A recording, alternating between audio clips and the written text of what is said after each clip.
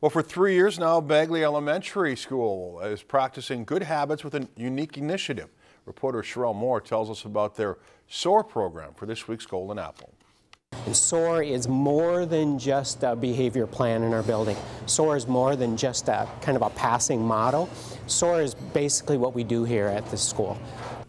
The kids at Bagley are flying high, thanks to SOAR. It stands for Safe, Optimistic, Achiever, Respectful, and Responsible.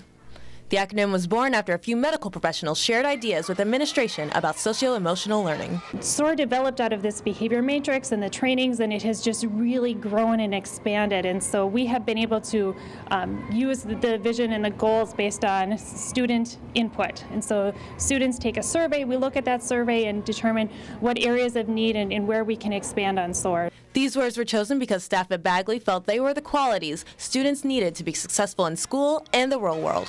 But it's not just the admin calling the shots. 5th and 6th graders play a big role as well. You really have to think about ideas for the school, like how our SOAR themes are, and how I kind of brainstormed the idea about the 5 Bs. The kids have come up with some pretty creative ideas to keep everyone soaring. There's been anti-bullying campaigns and most recently a superhero campaign. Let's see how the Be Positive superhero helps. As a team, we do skits and videos about how to be responsible, respectful. Now the acronym for SOAR is kind of hard to forget because it's posted all over the school, but it still needs reinforcing, and that's where the 5th graders come in.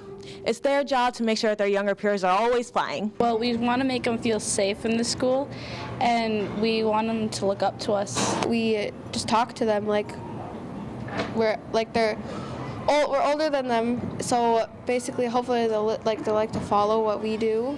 Soon, the kids will have to come up with a new theme to make Bagley Elementary School a better place.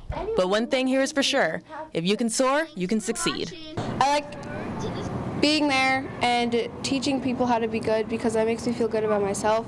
That makes me feel like I accomplished something. Reporting in Bagley with this week's Golden Apple, Sherelle Moore, Lakeland News. The staff at Bagley frequently surveys the students to find out ways to improve the program. If you enjoyed this segment of Lakeland News, please consider making a tax-deductible contribution to Lakeland PBS.